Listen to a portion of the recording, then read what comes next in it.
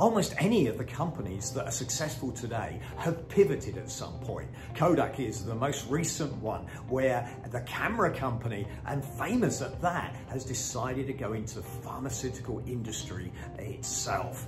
Shares went up by 50%, all because investors saw the potential that it had using its existing infrastructure to develop its nature in pharmaceutical.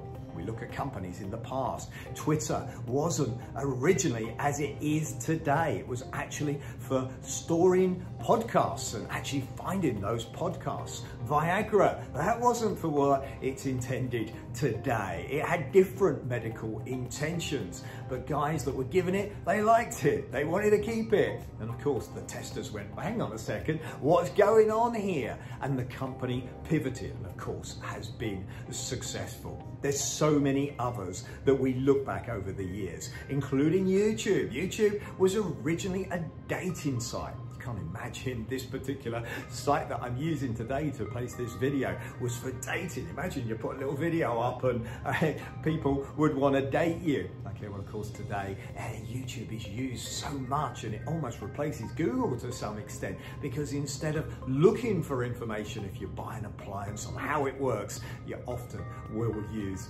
YouTube.